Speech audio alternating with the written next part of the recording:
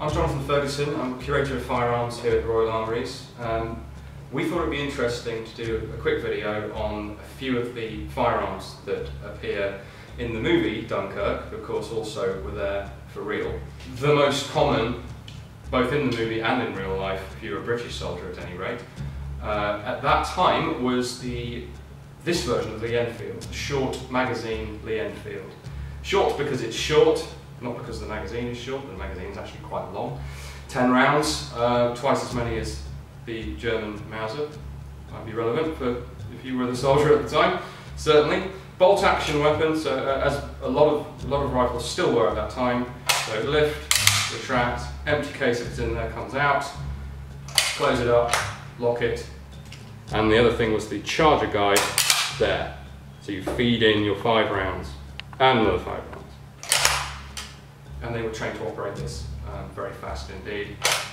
We load 5 what we call charges or clips, 5 rounds at a time, so 2 charges to make it ready. There's safety here, get it on safe, carry it about, and then flip off the safety and you can start shooting and operating it. Very simple, very robust, not much to choose between this and any other bolt action rifle at the time, but this has 10 rounds, not 5, that's quite fast. So, that's what most people on the British side were carrying around.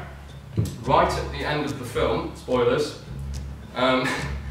you will glimpse the enemy rifle, the Mauser Kar98K, the carbine, basically, which is a short rifle. It's very similar in length to the short magazine Lee Enfield.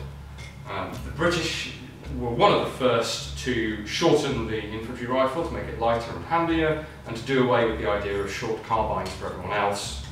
The Germans followed suit in World War II. So this, like the Enfield, was another Victorian / Edwardian vintage weapon, tweaked to suit modern warfare as it was then. So same idea, bolt action, with a couple of subtle differences that you can find out a lot more about elsewhere.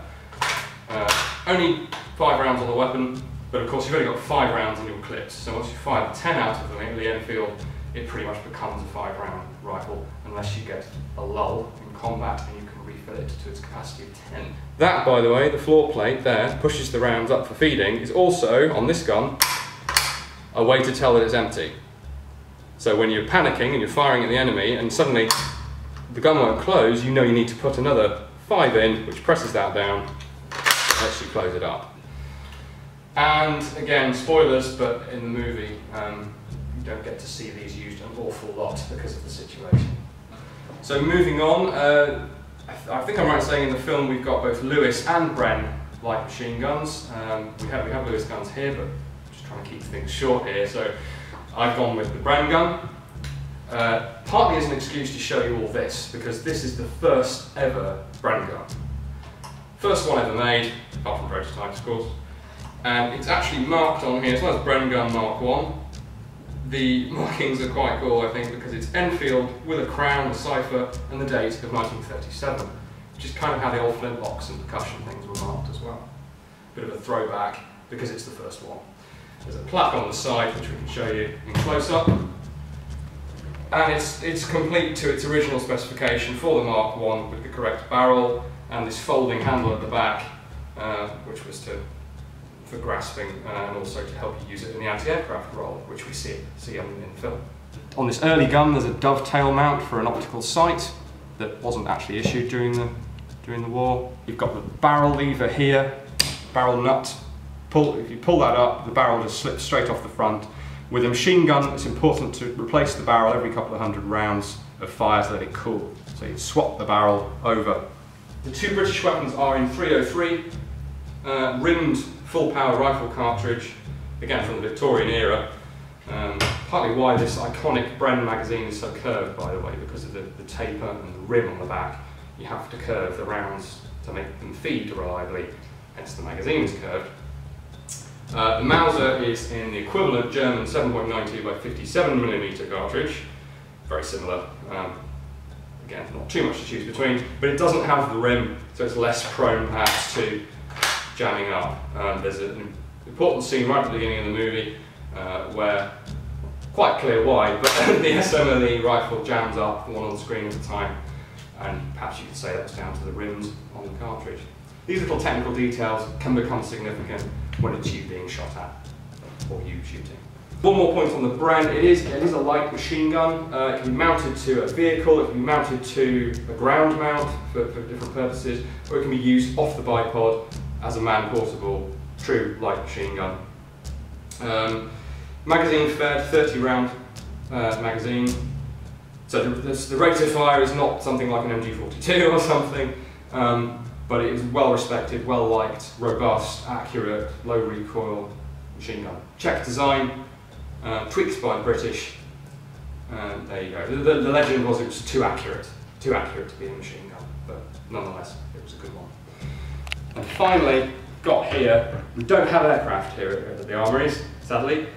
We do have a number of machine guns. So when you see Tom Hardy flying around over the beach, doing his best with his friends, those Spitfires were originally armed with 8 Browning 303 machine guns, which is an absolute torrent of lead. When you hear that go off in the movie and you see the effects, it's as close as you'll ever get to the real thing. We know some of the guys who worked on that film, and they actually set up real 303 machine guns, firing real tracer, and that was composited in to the actual plate on the film, and it looks and sounds amazing. So belt-fed machine gun, no pistol grip, no trigger, you don't need any of that. It's in the in the wings of the aircraft. 8 of them all firing at once, converged at a set distance, usually 300 yards, so that the pilot knows where his bullets will meet in the sky, and then he has to put those in front, usually, of the enemy aircraft so that they fly into his bullets.